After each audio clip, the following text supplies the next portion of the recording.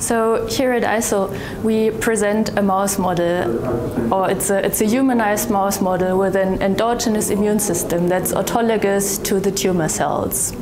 And we generate these humanized mice by the injection of hematopoietic progenitor cells derived from human fetal liver.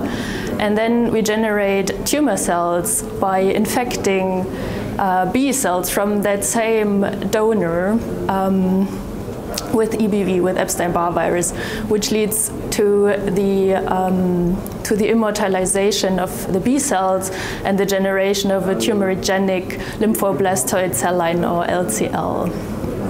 And when we inject these LCLs into the humanized mice, we see an initial growth of the tumor, and which is followed after approximately 3 weeks by the regression of the tumor.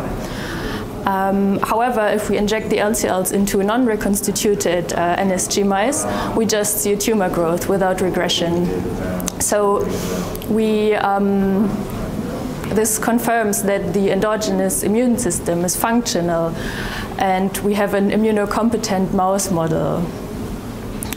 When we further investigate the mice bearing an LCL tumor, we see an increased frequency of T cells, also with a shift in the CD4 to CD8 ratio, with more CD8 T cells around.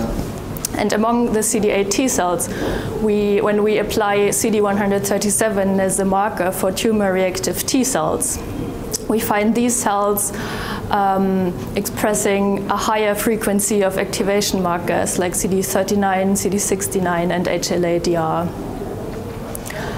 And also, in order to confirm the tumor reactivity of these cells, we apply a rapid expansion protocol and perform functional assays.